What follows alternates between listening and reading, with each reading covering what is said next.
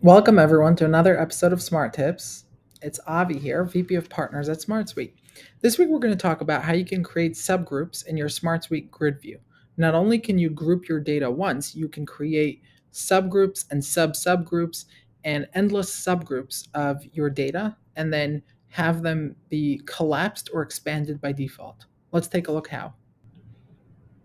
So when you're within SmartSuite, and take for example groupings, I'm here within Production Tasks app in the Agency Marketing Showcase. You on the top of the grid view, we have this option right next to filter called groupings. And in groupings, you're able to group records.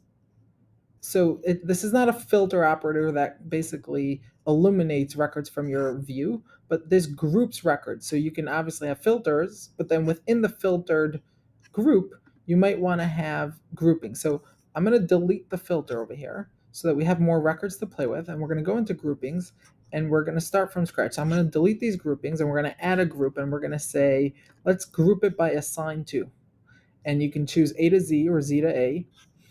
And what's unique about SmartSuite is that within every particular view, there's endless amount of groupings that you can add to that view. So not only can I have a group by user, but I can have a subgroup. So within user, I want to now group by, let's say, client. So now I see all of my tasks grouped.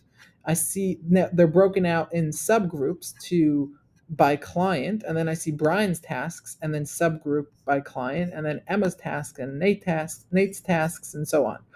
And these groups are collapsible and expandable, so you can collapse and expand on the highest grouping level. So I can expand or collapse all of my tasks, or I can expand and collapse within the subgroup and still leave the other subgroups opened, right? And I can do this with Brian's stuff and so on. Here's another piece to group, and I can add more and more groupings, right? So I can add a group by due date, and I can change due date to show me last to first. Now you can also reorder. So now I can change and say, let client be the top level grouping and let assign to be the secondary level, and I'm going to delete the due date. And what you can simply see over here is we're grouping all of the tasks by client first and secondary by assignee. Now, here's another piece to groupings. We have this feature called collapse all or expand all.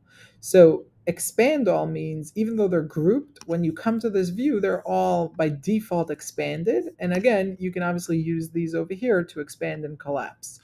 If you collapse all, that means all of your views will be collapsed by default. So this is how the view or this page will look when you come to this page. And then you can obviously expand whatever you're looking for. So if you do have a page with tremendous amount of records and you just want to see things by group, you can group things by default, have them all collapsed by default, and then you just come in here and open, okay, I want to see this client's records, and so on. And so that is how you would use groupings to control your views to fit what you're trying to do in SmartSuite. I hope you enjoyed this week's episode of Smart Tips, and let us know what you'd like us to cover next week in Smart Tips, and looking forward to seeing you on next week's Smart Tips.